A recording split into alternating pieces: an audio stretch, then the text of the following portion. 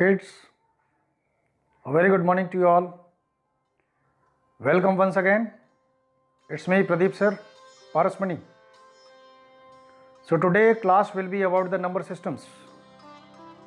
The number system which is being followed throughout the world.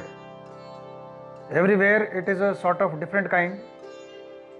So today the class will be about the topics in this chapter, such as the Indian system, the international system.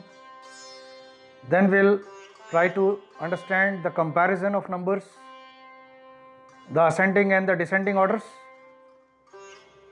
Then we will also learn the estimation while calculating for addition, subtraction, division, multiplication.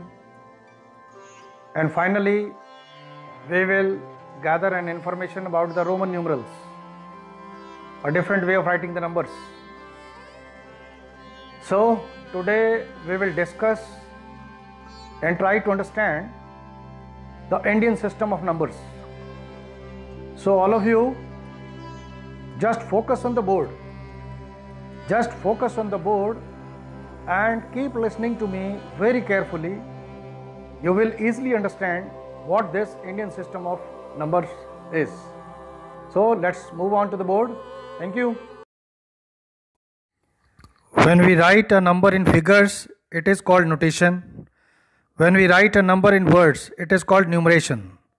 In the Hindu Arabic system, we use 10 symbols, usually 0, 1, 2, 3, 4, 5, 6, 7, 8, 9. And these are called digits or figures to represent any number. A group of digits which denote a number is called a numeral. We basically use the place value system to represent a number. The table shown is known as a place value table. As you see, there are 4 periods: ones, thousands, lakhs, crores. In the ones period, we have ones, tens, hundreds. Then we have thousands, 10,000s, lakh, 10 lakh, crores, 10 crores. To write any number in this system, we have to use commas to separate the periods. As you see in the example, we have 4 numerals. The first one is 8369, which represent 8369. Next is 56728, which means 56,728. Next is 356804, which represents 3,56,804. Next is 2843795, which represents 28,43,795. I hope it's very clear. 2 important points to be noted. First is face value of a digit in a numeral.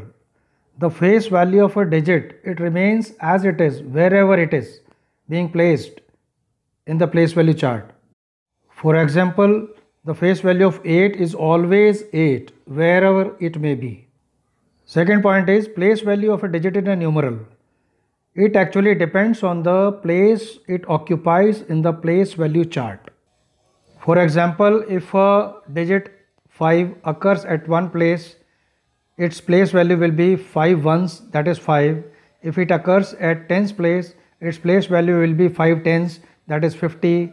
If it occurs at hundreds place, its place value will be 500s, and so on. So this was Indian number system, commonly known as Hindu Arabic system.